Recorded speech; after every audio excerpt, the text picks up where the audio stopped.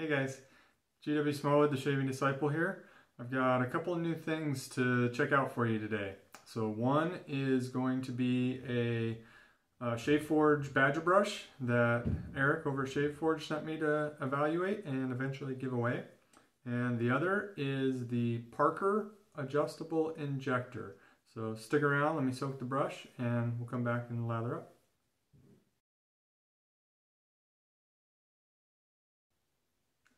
Alright guys, so we've got the brush soaked in a little bit of water for a few minutes. Let it soak up all the water. With a Badger brush you want to do that. So let me go ahead and get to loading. I've got a little bit of soap pressed into the bowl. I'll talk about the soap a little bit after we're done talking about the brush. So like I said, this brush came from Eric over at ShaveForge. He sent this to me to kind of check out on the channel, and I'll be giving it away in the future. It is a 20 millimeter 2-band Badger in a chrome, I think it's called the chrome modern handle. So I've been using this for a little bit. Cost of this, so the handle you can get for $6.99. This particular Badger knot is $11.99. Eric's shipping is very, very affordable, so you can get this brush shipped to your door for under 22 bucks. So pretty good for what is a nice 2-band Badger. The handle is metal. I'm assuming it's probably aluminum, but I don't know. It just says chrome. It's definitely got some weight and some heft. Doesn't feel plasticky or anything, so it's definitely a solid metal. So good quality handle. So I'm going to go ahead and start loading my brush here. So I'm not typically a Badger guy. I only own one, and that is more for sentimental reasons than anything else. So for this, I took the advice of a lot of wet shavers out there who do use Badger brushes regularly. I started out by giving it a soak in some water and some dishwashing detergent, just to kind of clean off any manufacturing residue, anything like that. And then once I had soaked that for a bit, I kind of lathered up the dishwashing detergent a little bit, just to kind of run that all through the knot. And after that, I loaded it with some shave soap and let it sit overnight. And the next morning, I went ahead and rinsed it out, and that was kind of the process I used for de-stinking the Badger brush. So I went ahead and loaded, and I got some soap in the bowl here. We're just going to take off and put on the face. So this brush has, I think this is the 5th or 6th use. So Badger brushes do have a break-in period. So I didn't want to do the review until I had at least mildly broken this in.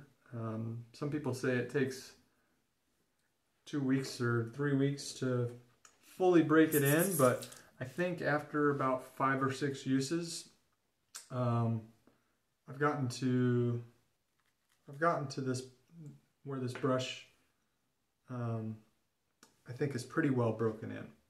So I have had some really good lathers with this brush. I was surprised because I've always had problems lathering my Badgers in the past, which is one of the reasons I moved to primarily synthetics. So we're going to go ahead and do a head lather today. Head lather, skull lather, dome lather, I don't know what to call it. You guys tell me. Leave me a comment. What do you think we should call lathering on the head? So I'm going to add a little bit of water before I get going here. And the soap I'm using today, oh, sorry, got a little bloops there. Probably added a little too much water to start. So the soap is Frankly My Pear by Barrister and Mann. This soap came to me from Brian over at the Wet Shave Experience. He did a 200 subscriber giveaway recently, and I was lucky enough to win that. This is the Excelsior base, which I have a couple of Barrister and Mann soaps, but I believe they were the older Glissant base. So hopefully I got enough soap loaded in the brush here, because this is a new soap to me, so sometimes it takes a little experimenting with a new soap, but it seems to be working okay so far. The scent on this, definitely pick up the pear and the ginger. It's very pleasant. The description on this, Will basically said he tried to create a soap that smelled like pear ginger pie that his mother used to make. So it's a really nice scent. The pear is nicely subdued by the ginger. It's probably medium scent strength. It's not overpowering, but it's definitely there. So I really enjoy it. It's a nice scent. The cost on this, last I knew, you could still pick this up at the Razor Company. Most other places might be sold out, but I think you can still get it at the Razor Company. It's, let me look here, $17.99 for 4 ounces of soap. And I'm going to go ahead and post a cost chart up here. I spoke with Chris of IMCDB about basically stealing his cost chart because I agree with it. And I think it's nice if everybody kind of has a consistent way to refer to pricing on these soaps. So this soap comes in at $4.50 an ounce, which is a good price.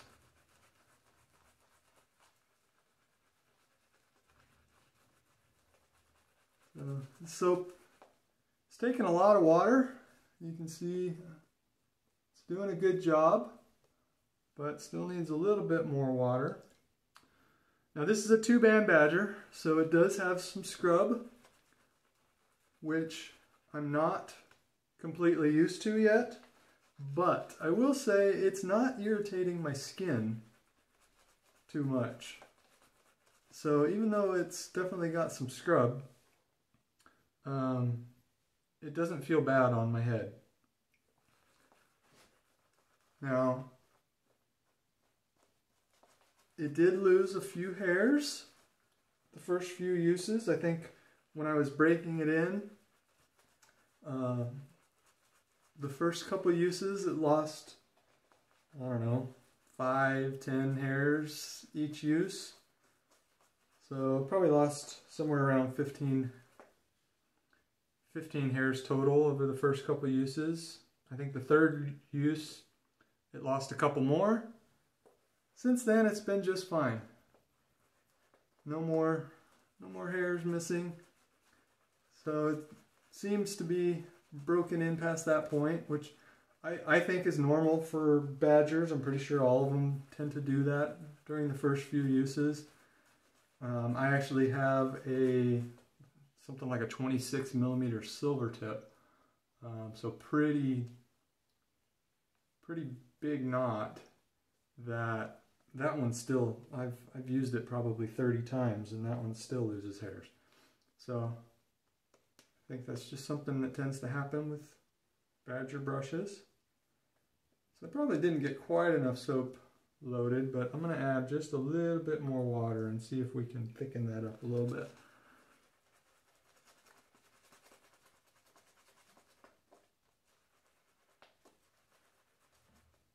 So, like I said, Eric was nice enough to send me a few brushes.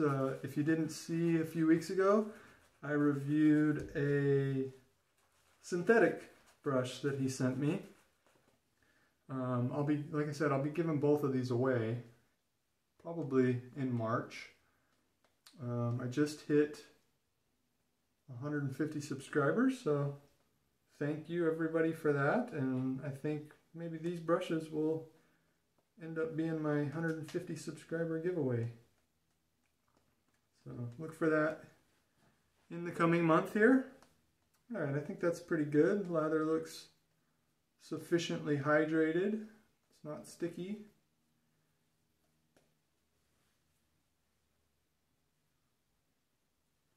And even though I'm not a big fan of badger brushes, I haven't minded this one. I've enjoyed using it. Getting to learn how to use a badger again was kind of fun for me.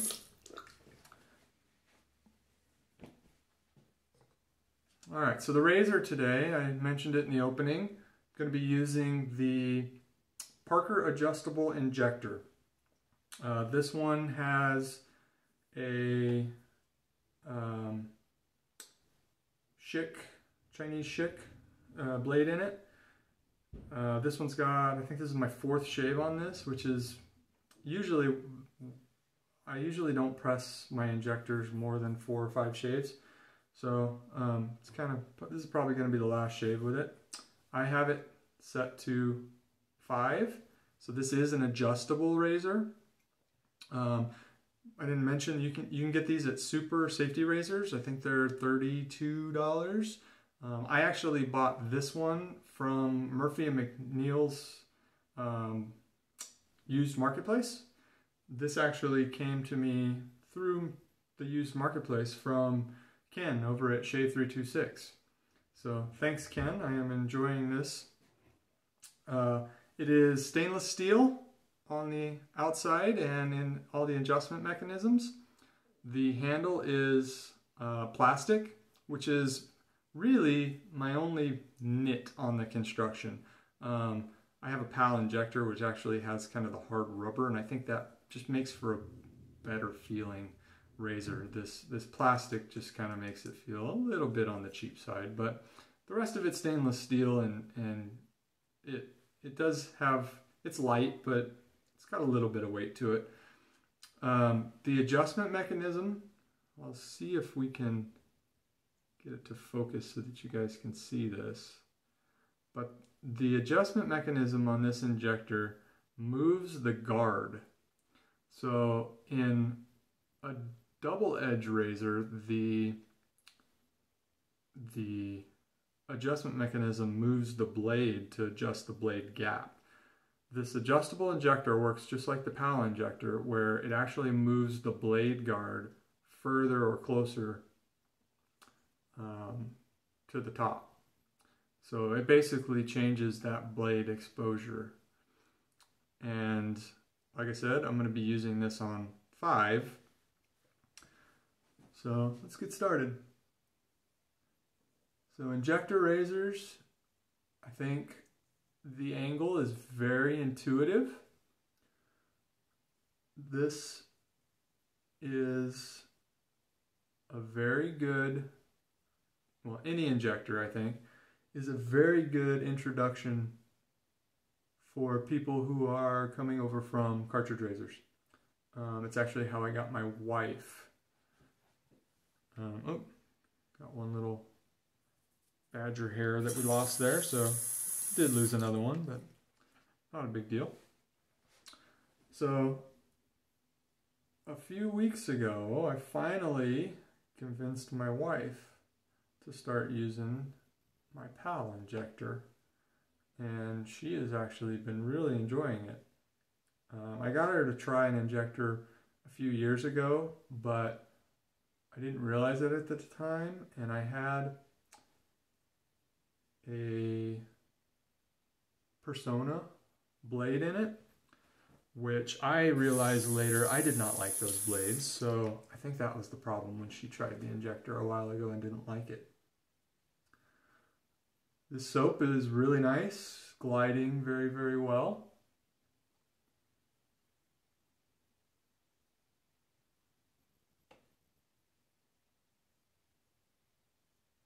So one thing that I found with this razor is because it's a little bit on the light side, I have a tendency to probably put a little bit more pressure on it than I should.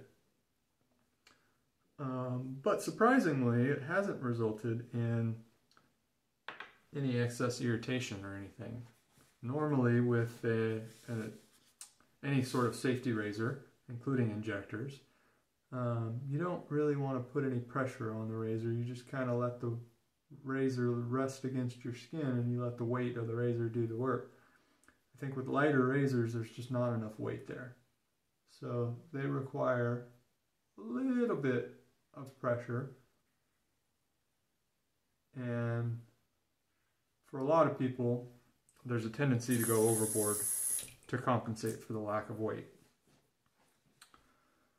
So when I bought this razor, I knew I had to try it because I do enjoy my Parker Adjustable, and I'll be doing a comparison video in the future.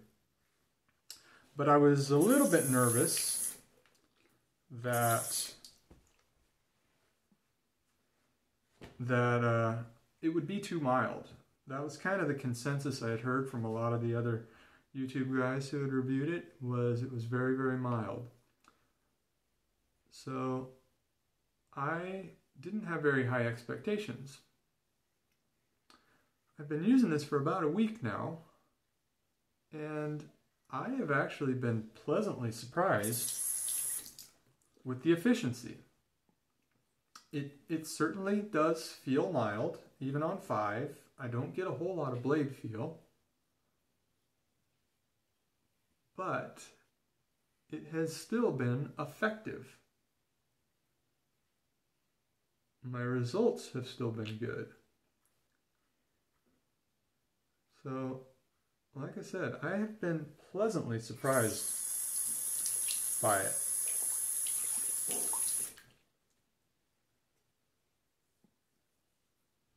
So I don't know if you guys, try not to talk while the water's running there. I don't know how many of you guys watched my unboxing video where I opened this up, but I mentioned there that I actually bought this for my wife. So, like I said, I finally got her using my pal, and I'm just going to freshen up the leather on the back of my head here. I actually finally got her using my pal, and at some point I'm going to want it back. And it's difficult because my wife can get a lot more uses out of a blade, and I only get 4 or 5 out of these injector blades. So it was starting to be one of those situations where I had to schedule in when I was going to be able to grab my pal and use it for a shave. So I bought this more for my wife. She also uses the pal on low. So I thought, from what I'd heard about this being a little milder and a little more gentle, I thought she might actually enjoy this better. So I wanted to check it out first, but I think after this shave, it's going to be my wife's turn. I'm going to try and get her to give her thoughts when I do my comparison video, since she will have used both the PAL and the Parker. So you might get to see some thoughts from her, in case there's any women watching, or in case any of you guys were considering trying to convert your wives. Get some thoughts from my wife on what she thinks of these two.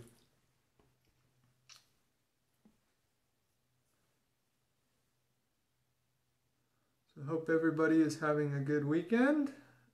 It is Sunday. I should be getting this video up today, this afternoon.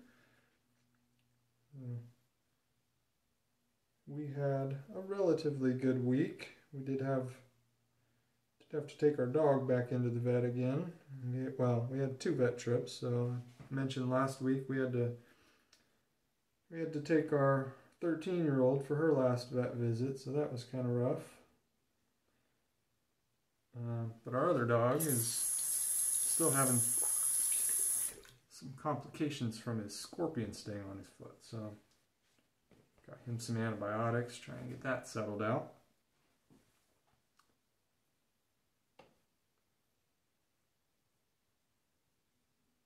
Now, the one thing I think is tricky for head shavers with injectors, and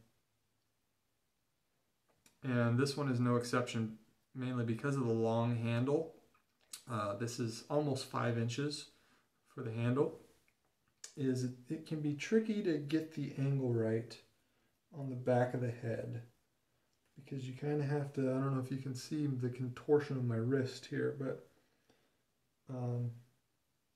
I think that's why I prefer shorter handled razors, is for me, it makes it easier to get the right angle on the back of the head. Some head shavers disagree. Some think that a longer handle actually helps them cover the back of the head areas better. So, just personal preference. Some people like different things.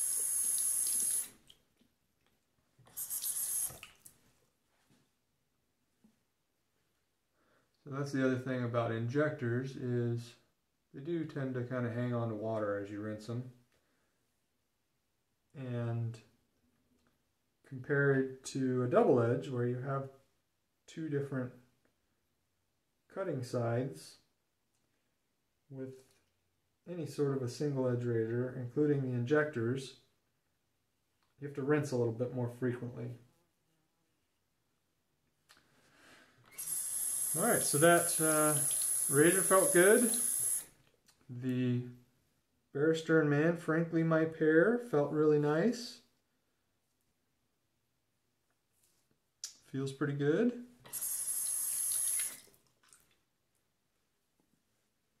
So let's go ahead and get on to the face shave. A little bit more water there.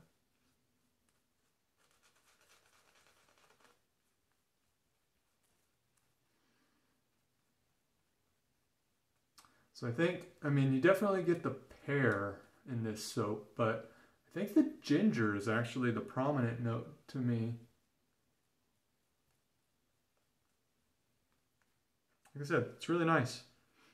I have a couple of Barrister and Mann soaps, and I don't love either one of the scents.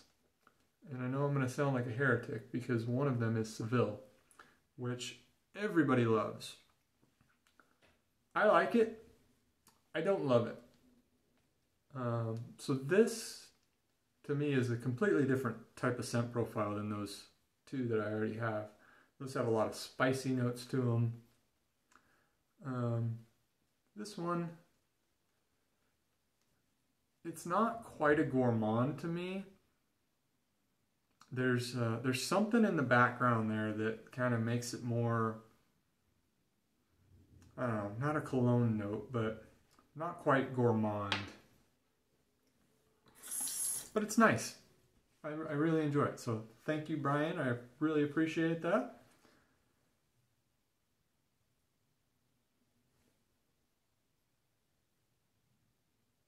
So the other thing I was surprised about with this razor was on my face. I have really, really thick growth on my face.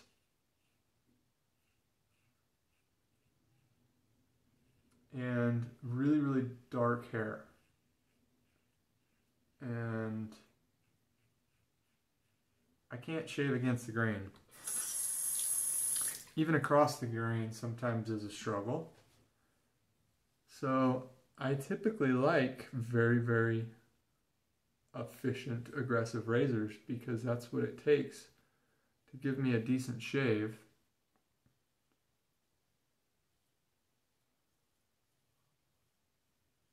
This razor has surprised me because it seems to do such a good job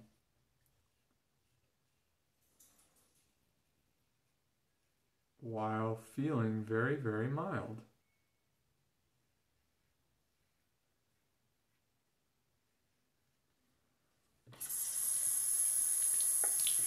And it's really surprised me on my neck.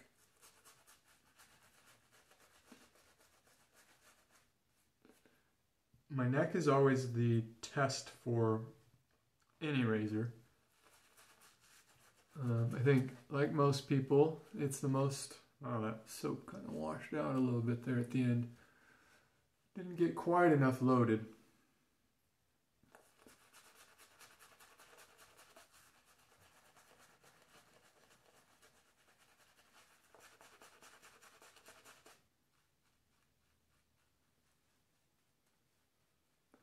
What I'm going to do is I'm going to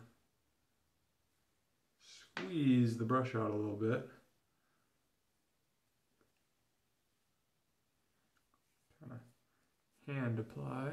It's a little trick for anybody that doesn't know that. If you feel like you're running out of soap towards the end of the shave, just kind of squeeze that brush out.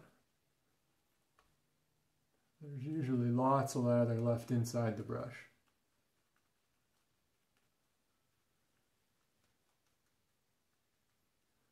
So yeah, like I said, the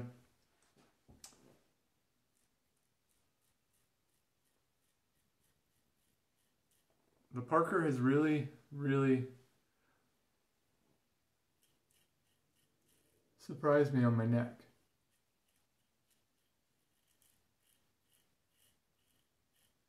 Usually I struggle with light razors because my neck hair is so thick.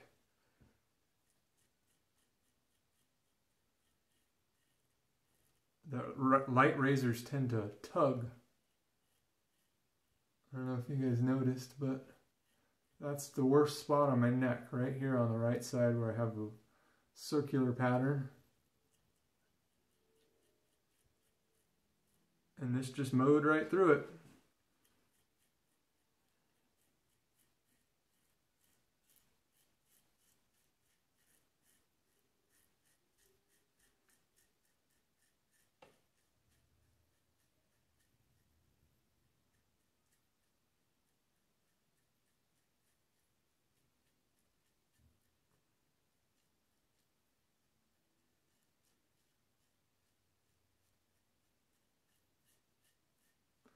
All right,